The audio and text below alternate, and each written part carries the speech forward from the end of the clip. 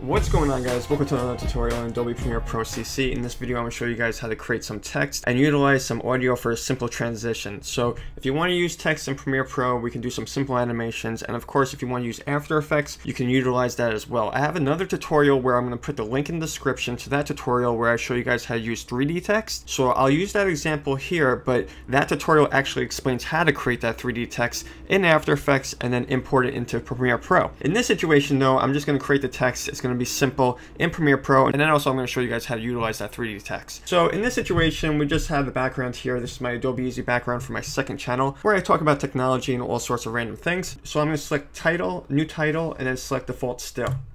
I'm just going to type in Android as some sample text. So over here we have the text tool. Type in Android. There's so many different styles over here if you want to select any from here, or you can select one of the fonts here. So there's a lot of fonts to choose from. So let me see which one I want to select here. So I'm going to select this font over here, and then once we have this selected, we can actually change the color. And for Android, I would select a green color. So let me find the green color that works here, because usually Android is green. And right now, I'm just going to leave it like this. So we're going to close that out, and then in the project panel over here, you could just bring the title onto the timeline. And then we'll bring the text over the background layer, so it's on video layer 2. Now I'm going to select Window, Effects, Controls. And over here, you're going to see that you have the ability to move this text around. If you don't know, the first number is always the x-axis and the second number is always the y-axis. The x-axis is always a horizontal line. The y-axis is always the vertical line. So that's a way to remember this, x and y. You can think about it like the alphabet. I know a lot of people who are beginning with Premiere Pro, they get confused with these kind of numbers, but that's how they calculate it. So it's just coordinates, x and y-axis. Now if we look at this Android text, it looks pretty cool. Let's say we want to do a simple transition. Well, we can select the opacity and we'll scroll to the beginning over here, and this is where the text is. We'll shorten this and then we'll see what it's all about when we're finished. Right over here, I'm going to select one keyframe for the opacity. So we're going to select that and we're going to set it at 0. Then when we scroll here, you don't need to even create this keyframe like this by selecting it. You can actually just increase it like this, and the keyframe automatically appears. Now again, the longer this is extended, that's how long it'll take to appear. So if I press play like this, you'll see that it appears. Now if I want it to be even faster, you can put those two keyframes together like that, and you see it appears right away. So again, the longer you extend this, the longer it's going to take to appear. In this situation, I would like it to appear pretty quick.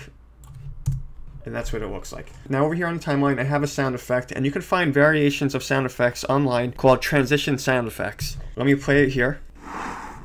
So I'm going to take the sound effect and line it up with where the text appears. Now we're going to have to time this, so just as it appears, that's when I want the sound effect to apply. So we're going to probably select here where it's in the middle of the transition, because it's going to be pretty quick. So we'll see how this works out, and we'll see if the timing looks okay.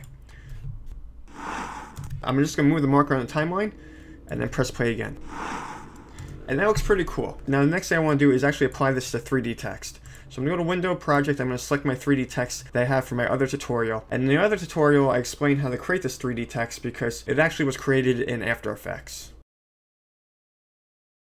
Now you see here it has a black background. If I wanted to create this with no background, or I wanted to actually apply it above this background, I would just import this in After Effects and then you can apply the text over the background. But in this situation, we're just going to look at the text. So I'm going to play this animation, and you see that it's not moving that fast. So what I'm going to do is actually right click on this, select speed duration, and I'm going to select probably 200. We'll see what that looks like. And that looks better. By the way, if you want to extend this, because right away you see that it's not showing, you would just move over here to the timeline, cut that clip, right click, select frame hold options, and you're going to select endpoint, select OK, and then what we're going to select is the rate stretch tool. It's actually going to extend how long the text appears. And you see it says this Wednesday. Next, what we're going to do is take that sound effect. I'm going to press V on my keyboard as a shortcut to utilize the selection tool. We're going to move the marker right here. And that looks pretty cool. You see a lot of this in commercials for movies and everything, where they're utilizing text. They want to make their production more interesting and exciting so it gets people's attention. So I thought this is a really good tutorial where I explained to you guys how to create some text and also utilize some transition audio effects. So I hope you guys enjoyed this tutorial in Premiere Pro. Of course, if you like this video, give it a thumbs up, and I'll see you guys in the next tutorial. Peace out.